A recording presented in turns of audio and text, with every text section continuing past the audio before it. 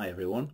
In this video we're going to look at and justify one of the most important methods for demonstrating mathematical results, the principle of induction. Let's go.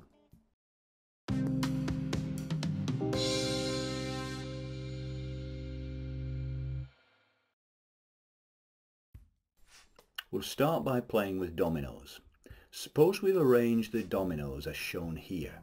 If we push over the first one, what happens? Of course, they all fall over. But let's analyse why they've all fallen. The first one falls and knocks over the one next to it, which then tips over the next one, and so on down the line. Because of the way we've placed the dominoes, it's inevitable that if the first one falls, so will all the rest. Now we'll number the tiles from the beginning. 1, 2, 3, 4, 5, 6, 7 and so on. From the experiment we know 1, that the first piece falls, and 2, that if a piece falls then the next one also falls. Therefore they all fall. Let's generalize this by referring to any tile numbered n. If tile n falls, then the next one n plus 1 falls. Now we're ready to introduce the induction principle. It's very similar to what we've been talking about. Suppose that instead of dominoes we have a set of properties, one for each natural number, p1, p2, p3, p4 and so on. Imagine that as before p1 falls, or in our case p1 is true. If 1 falls, the next falls. In our case, if Pn is true, then Pn plus 1 is true. What does this mean? It means all the properties will fall. That is, Pn will be true for every natural number n. This is the principle of induction, and it's a very powerful tool for demonstrating certain mathematical results. We can invoke it to demonstrate a set of properties associated with natural numbers. All we need to do is show that the first is true, and that if the property is true for n, it's also true for n plus 1. The assumption that the property is true for n is called the induction hypothesis. Let's look at a basic example of proof by induction, proving an expression for the sum of the first n natural numbers.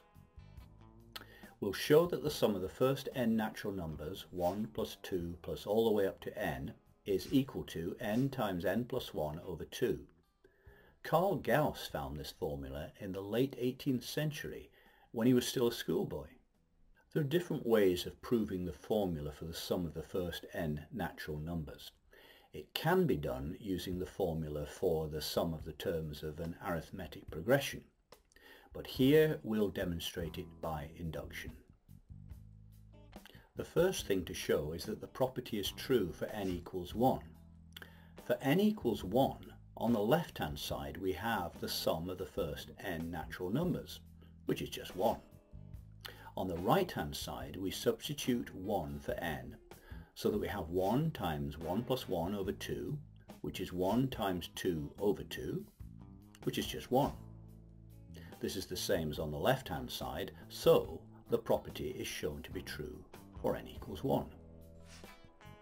Using the induction hypothesis, we assume that the property is true for n. In other words, we assume that the sum of the first n natural numbers is n times n plus 1 over 2. Now we need to show that the property is true for n plus 1. The sum of the first n plus 1 natural numbers is 1 plus 2 and so on up to n plus 1. So let's see if we add n plus 1 to the sum of the first n numbers. It's the same as substituting n plus 1 for n in the expression n times n plus 1 over 2.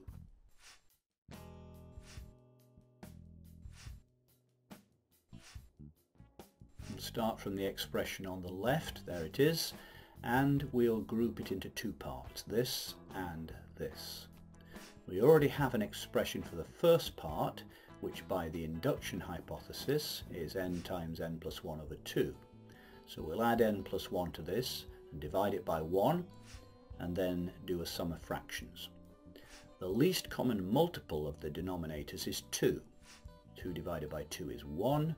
Multiplied by n times n plus 1 is the same. And 2 divided by 1 is 2, which is multiplied by n plus 1. Putting everything over the common denominator of 2, there's a common factor of n plus 1. So that we have n plus 1 multiplied by n plus 2. Good. That's what we wanted to show. We've shown that the result is true for n plus 1. So by induction, it's proved for all n.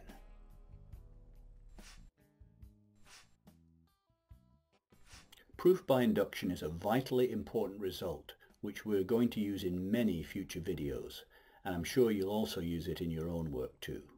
Thanks for watching. I hope you've enjoyed it. Just a reminder to subscribe if you haven't already, and I'll see you again very soon.